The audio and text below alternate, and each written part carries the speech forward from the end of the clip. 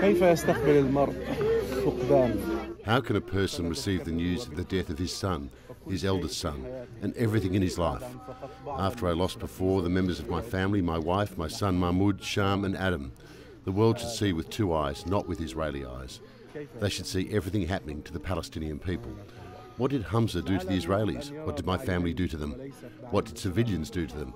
They did nothing to them, but the world closes its eyes to what's happening in the Gaza Strip.